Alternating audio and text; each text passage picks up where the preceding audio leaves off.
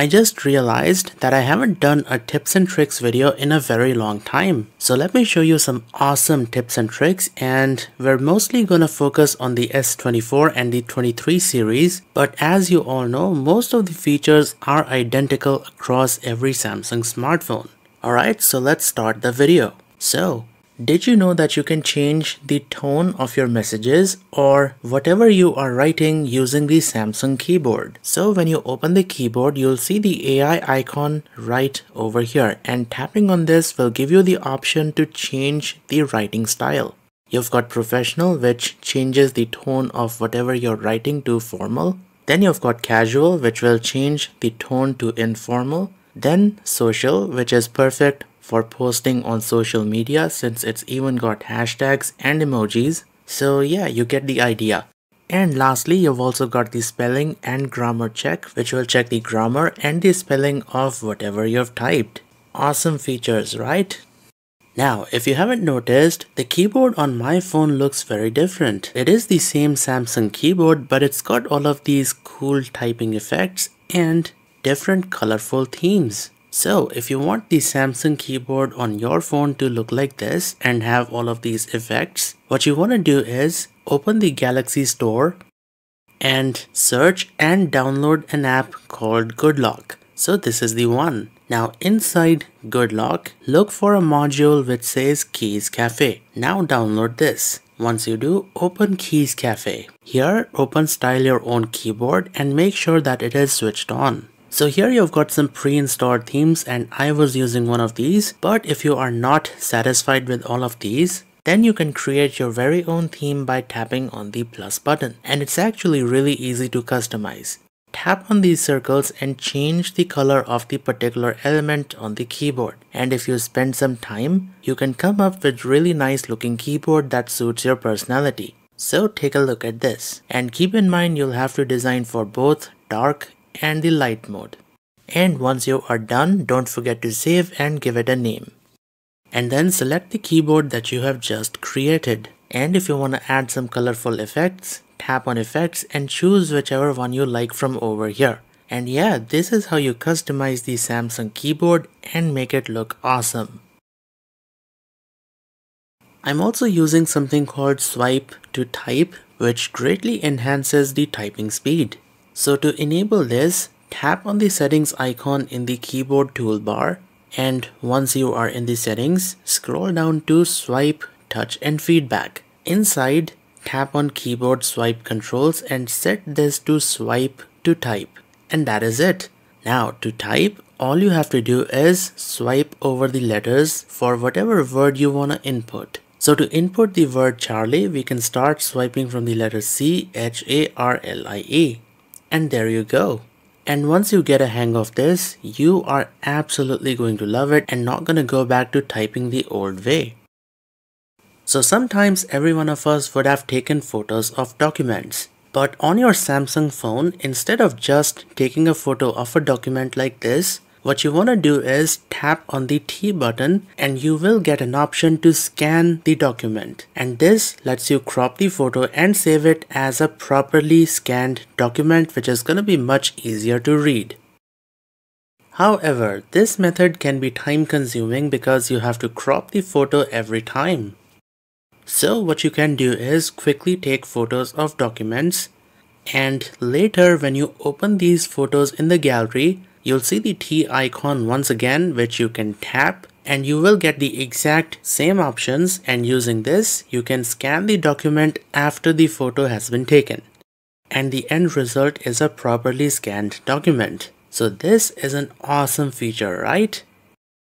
Now do keep in mind that this feature was introduced quite recently, so if your phone is not running One UI 6.1, well then you're not gonna see the scan icon in the gallery, so keep that in mind. So I've got a habit of wearing a hat, and the thing is, whenever I take selfies, the photos have a nasty shadow right here on my face. And I guess you guys will be familiar with this problem if you wear a hat. Fortunately for us, we can remove this shadow with the built-in photo editor. So once you open the photo in the built-in photo editor, tap on this icon and from this list, select the object eraser tool. And here tap on erase shadows, and as you can see, the phone will get rid of the shadow that was on my face. So yeah, there you go, the photo looks much better.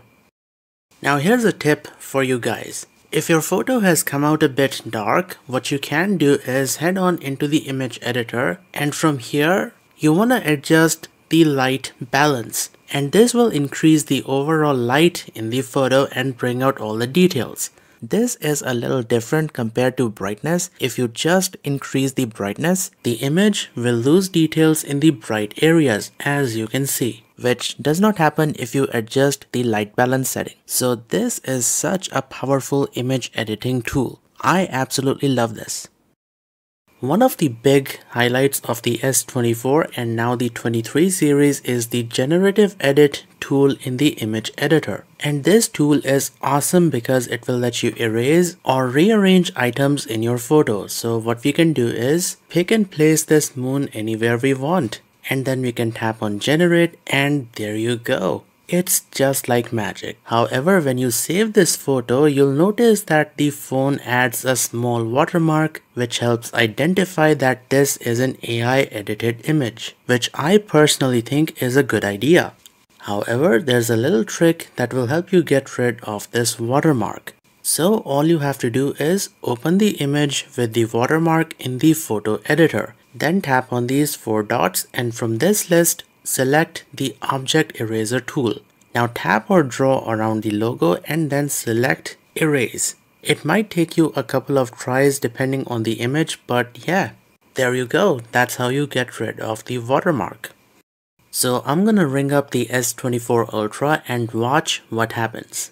Take a look, the camera LED is flashing, letting us know that there's an incoming phone call. And this is gonna be very useful when you want the phone to be totally silent. That includes switching off the vibrations. And the camera LED will also light up whenever the phone gets a new text message. So this feature is called flash notifications, and you can find it by going into the settings and then scrolling down to accessibility. Inside accessibility, tap on advanced settings, and here you'll see something called flash notifications. So from here you can switch on the camera flash notifications and also configure for which application the camera flash will light up, because you don't want the camera LED to be flashing every time an app sends you a new notification. Usually I only keep it on for phone calls and text messages. You can also set the phone to remind you of a pending notification. So right now I've got the feature turned on, and you'll notice that after a couple of minutes the phone will play a sound reminding us that there is a pending notification. And there you go. So this can be very useful if you don't want to miss an important message or a phone call. To enable this feature, you want to head on into the settings, then notifications, and then advanced settings, and here you'll see something called repeat notification alerts. So switch this on and select the apps for which you want to repeat the notification and select an interval. And to stop the phone from repeating the notifications, make sure that you dismiss them. Now, did you know that you can share the clipboard across all of your Samsung devices? And this allows you to copy and paste text between them. So maybe you found something interesting on this phone and you want to send it over to the other one. Like, I want to send the text that's in this photo onto the other phone. So what we're going to do is take a screenshot and then press on the T button. And you'll see that the phone highlights the text, and now we can select and copy the text. And now we'll be able to paste the same text on this phone. And there you go. So this feature is called Continue Apps on Other Devices. You can enable this feature by going into the settings, tap on Connected Devices, and then Continue Apps on Other Devices. And for this feature to work, both the devices must be signed in into the same Samsung account and also must have Bluetooth and Wi-Fi turned on. Alright, so to enable this next feature, here's what I want you guys to do. Drop down the quick panel, tap on the pencil button and edit the full quick panel layout. And from the available buttons, add the camera and the microphone access to the quick panel. Then tap on done. And these two features will give you the ability to completely block the microphone, and the camera on your phone. So once you switch either one of these off, none of the apps on your phone will be able to access your camera or the microphone. So even if we launch the camera, you can see that it shows a blank screen. And same thing happens in Snapchat, it just shows a blank screen. And as for the microphone, let's go to WhatsApp and start recording a voice note. So after recording a voice note, if we send this over, you'll see that there is actually no voice in it because the access to the microphone is blocked.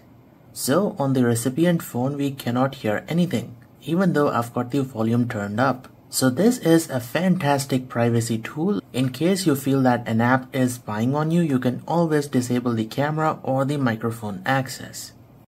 Samsung smartphones have a built-in dictionary and a word translator that you can use to find out meanings of words. You can use this feature while browsing the web. Just keep your finger on the word and then select the dictionary option, and it will show you the meaning and the translation of the selected word. You can also use this in other applications such as Samsung Notes. Once again, just long press on the word and then tap on dictionary. You can even tap to see a more detailed description. Now, if you want to use this feature, you'll have to set the dictionary up. Let me walk you through how it's done. So start by selecting any text on your phone. I'm just going to select something in Samsung Notes. Now from this menu, select dictionary. Now it's going to ask you the permission to appear on top. So enable this for dictionary. Now when you go back, the phone is going to prompt you to install the dictionary database. So tap here and then download the English dictionary from this list. It will take you to the Galaxy Store, so just follow the instructions and download the appropriate database from here. Now if you want, you can also download translations. For example, let's download the English to German translation, and that is it. Our dictionary is now ready for use. So now whenever you highlight a word and then tap on dictionary, the phone will show you what the word means and its translation to the language that you have selected. You know what? I think this is one of the most underrated feature of Samsung smartphones. Sometimes you might accidentally end up moving the icons or the widgets on the home screen, especially if you've got clumsy hands like mine. This actually happens a lot to me and it is annoying. So if you want to prevent this from happening, pinch in on the home screen and go to the home screen settings and turn this feature on which says lock home screen layout, and this will lock the widgets and the icons in their place. Very useful if you have spent a lot of time creating the perfect home screen. When you've got a Bluetooth headset connected to the phone, the audio is going to play back through the headset rather than the phone's internal speaker. Now, what do you do to switch the audio back to the phone's internal speaker? Well, many people are gonna disconnect the Bluetooth headset to switch the audio back. Well, don't do that. Leave the headset connected to your phone and instead drop down the notification panel and tap on media output. And from here, select this phone, and the audio will start playing back through the phone's internal speaker, leaving the Bluetooth headset still connected to the phone. So this way you don't have to go through the hassle of disconnecting and reconnecting the Bluetooth headset to your phone. Now the same settings also allows you to play music over two Bluetooth headsets. All you have to do is start by connecting two Bluetooth headsets or earbuds to your phone. So right now I've got the Sony and the Samsung Buds 2 connected to the phone, and from the media output settings, select both of the Bluetooth devices. And now the music is gonna play back on both of these, and you've even got individual volume controls. So this feature is gonna be very useful if you and your friend wanna listen to the same song together over Bluetooth headsets. Alright, so that brings us to the end of the video. Thank you for watching. If you have enjoyed, make sure that you hit the like button, share the video with your family and friends, and subscribe to the channel. And this is Tech Guy Charlie signing off.